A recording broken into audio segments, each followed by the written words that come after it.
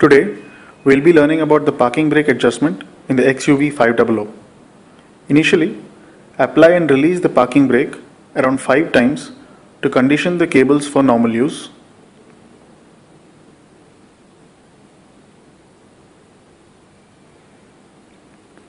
Remove the parking brake adjustment cover using your hands.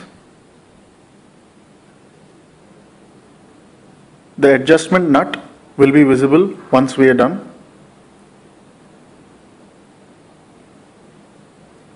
Using a 10 mm spanner, loosen the adjusting nut in order to release the cables.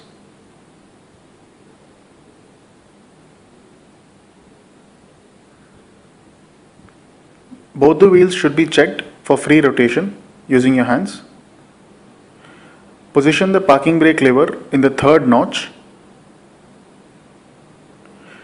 Now tighten the adjusting nut using a 10 mm socket spanner till the wheels can no longer be rotated using our hands.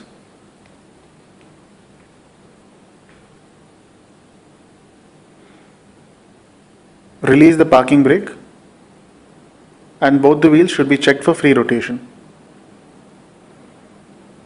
Place the parking brake adjustment cover back to its original position. The parking brake adjustment is done.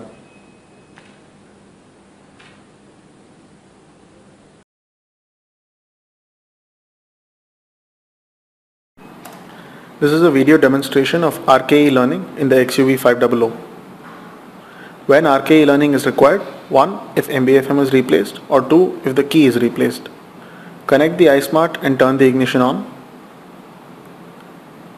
In the vehicle model list, click on XUV500 and then choose the required variant.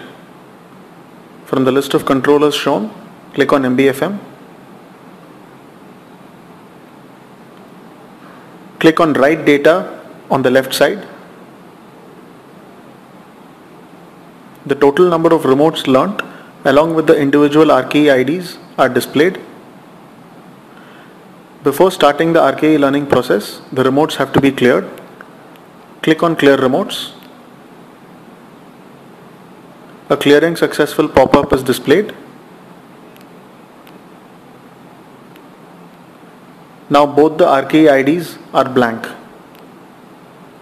Please be ready to press the lock and unlock buttons on the key together before you start learning.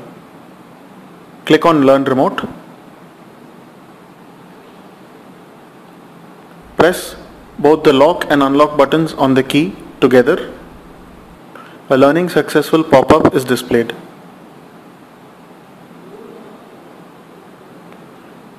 The learnt remote is displayed in the RKE ID column.